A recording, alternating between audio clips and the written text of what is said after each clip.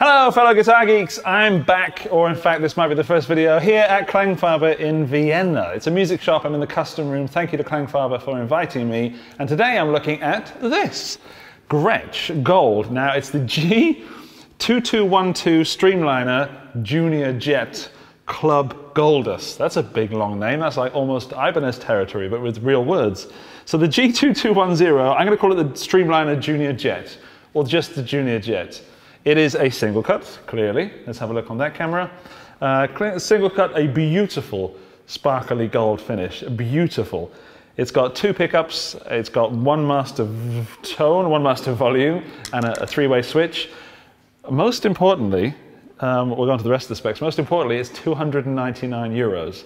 So that really did surprise me. It's got a bolt-on neck, a micro bolt-on, 3 ports on the back, of course, obviously, and some, to be honest, rather cheap looking tuners, but I've tuned it and they seem to be doing the job. So I was surprised, and made in Indonesia, and some strap locks, and the old Gretsch volume down on the lower horn kind of thing.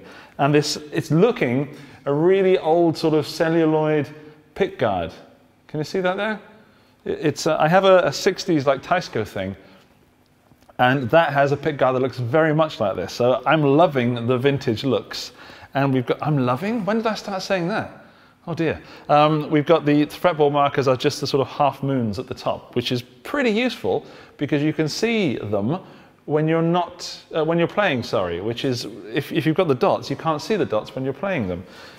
Getting a bit close to the amplifier there. Amplifier is the Fender Deluxe Reverb, of course, going to the Torpedo Captor X, and let's play it around. I've got some pedals on the floor, which is the Glove from EHX, the Super Overdrive SD1 from Boss, and the Tumnus from Wampler, and my cable's stuck on them. Right, here we go.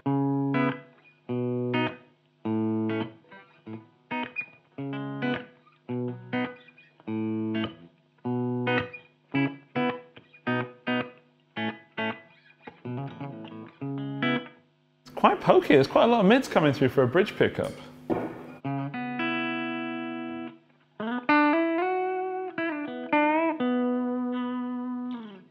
Try the neck pickup.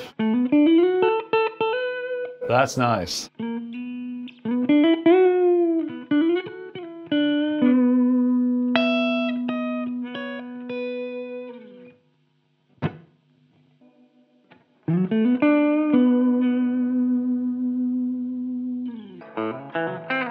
Whoa!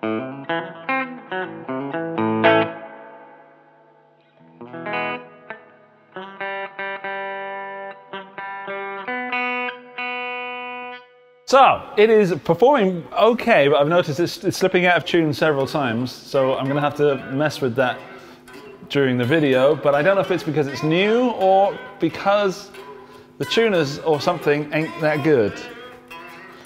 I will let you know before the end of this video. Let's retune.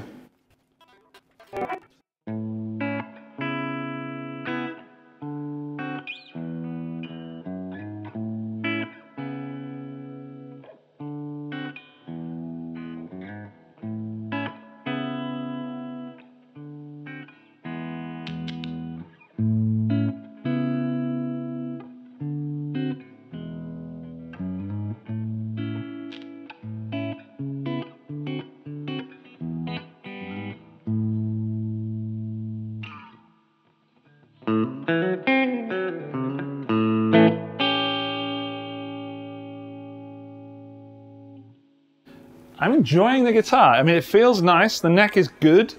It's not sticky in any way. It's very playable. It sits there. I know that I'm hiding some of the guitar with my knee because I'm probably sat on the wrong stool. But yeah, so there it is. I think that I would probably hit that what's it called, volume knob. What's it called? I'd probably hit the volume knob down if I was playing this. So you've got to really be careful there.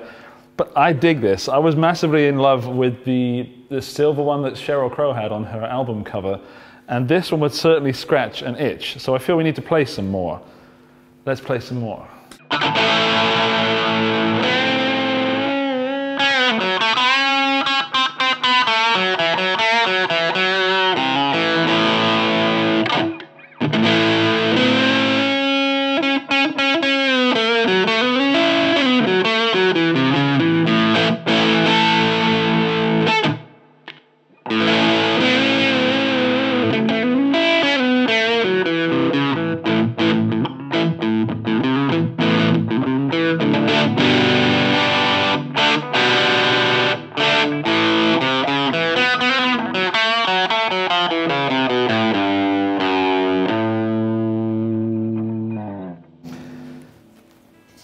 think this might be a guitar that needs new pickups in it. I think if you're looking at it and you like it and you're newish to guitar, or you want something to play that looks beautiful, then there's no changes needed in the pickup department. But if you want to get something that's mind-blisteringly awesome, the pickups are not that brilliant, but it is 299 euros, so you know, what are you going to do?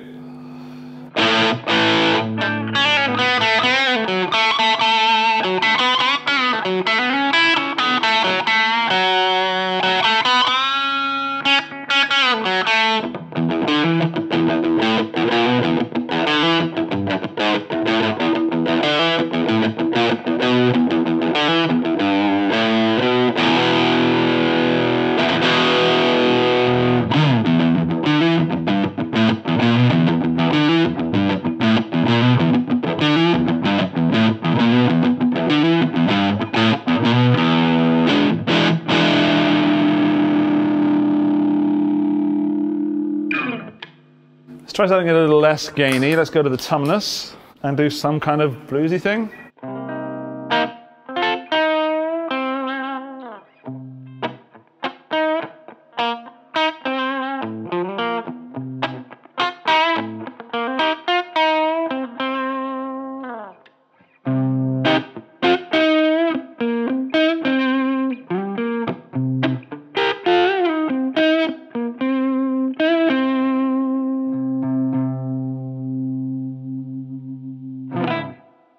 I feel now that this guitar feels great with a rocky sort of tone on the bridge and great with a bluesy tone, sort of a more subtle mellow tone on the neck.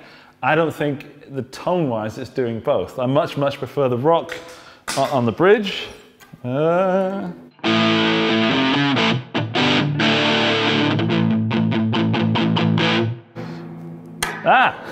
was on the neck. That's why I didn't sound right. Come on, Andrew. Right, so let's try that again.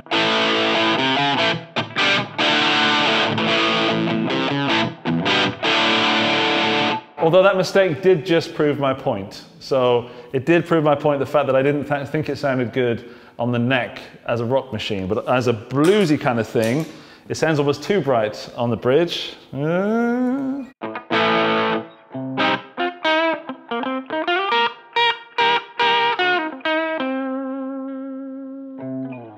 But then stick it on the neck.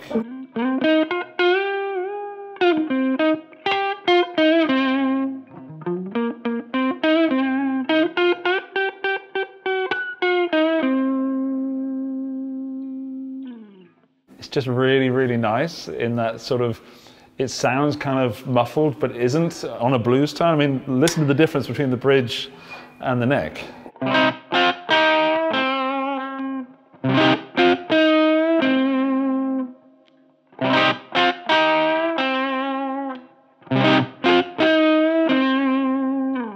Actually, they both kind of sound good there, but I prefer the neck.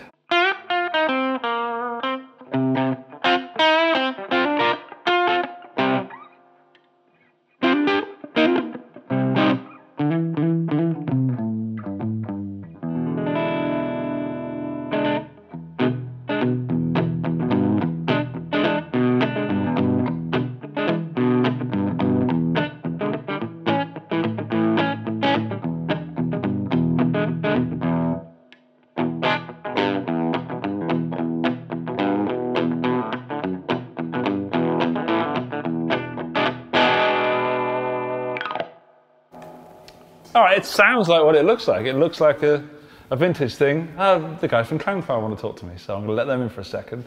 And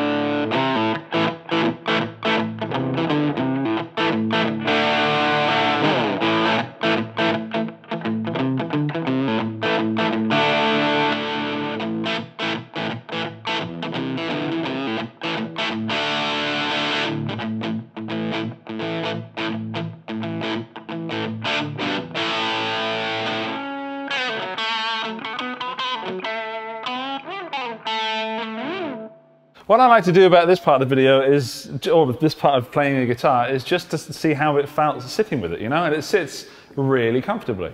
And I know that might seem like a silly thing to say, but it is important to know how you're going to, like if a guitar is sticking out, like if you've got a real pointy guitar or a V and it keeps flying off, that's frustrating. And of course I'm sitting down and could be using a strap, but here we are, deal with it.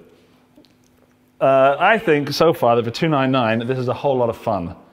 What else we got? I think the intonation is a little bit out. So if you're hearing tuning problems, it's the intonation. So we've got this wraparound bridge, which is adjustable in the sense that you can bring the bass side back or the treble side back, but you cannot adjust the individual saddles because they're part of the wraparound bridge, which is fine. But if you really wanted to get the most out of a guitar like this, you could replace that bridge with movable saddles. Those are pretty good. I've done a Goto one recently on a Hofner Shorty.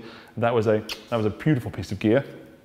I'm starting to dig the pickups more than I was a little bit ago. So let's do some more playing and see if anything changes.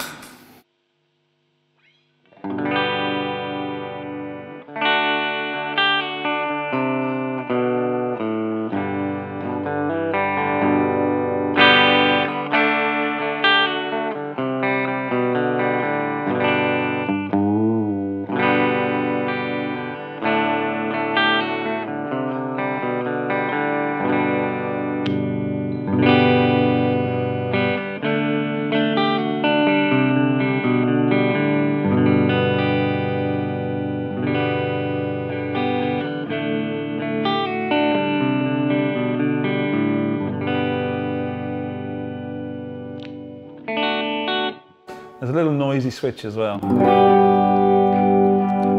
See if I can fix that. Come on!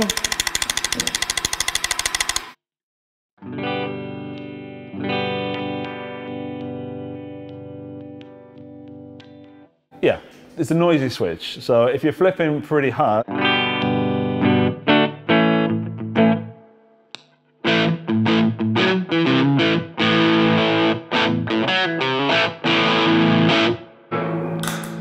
probably not going to hear it. Those guitars are singing today. But if you're in something quite beautiful, like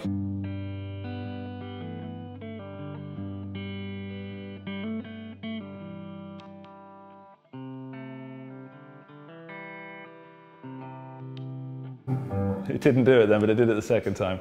So overall, the electronics could probably not be better for the price. Let's talk prices and expectations. I don't want to put anyone off this guitar by saying I don't think it's very good. I think it's fantastic. I just think that you've got to look at it from the bottom up rather than the top down. So if you're thinking about spending €299 on a guitar, an electric guitar that looks like this, then absolutely, why not? It feels good. It feels natural. It feels like it should feel.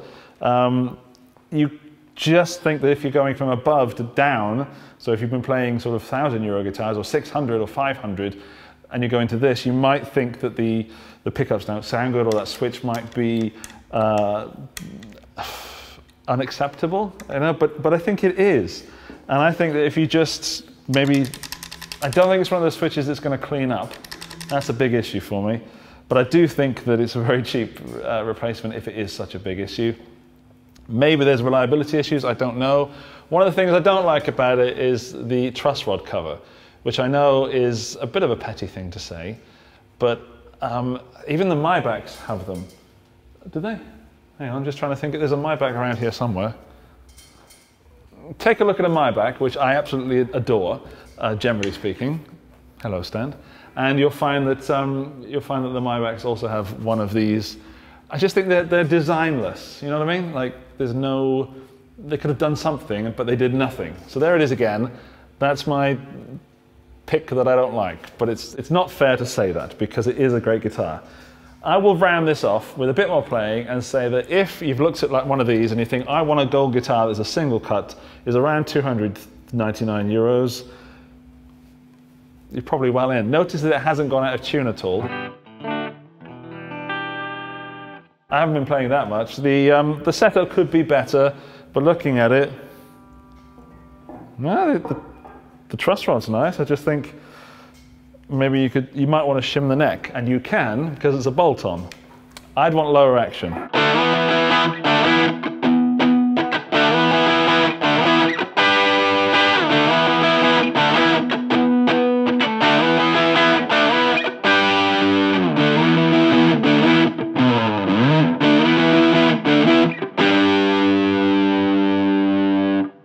That's where the neck pickup lets it down, then it just gets too muffled. So I'm going to go back to my original statement and say, bridge pickup, brilliant for rock, nice and bitey, nice and crunchy and thrusty.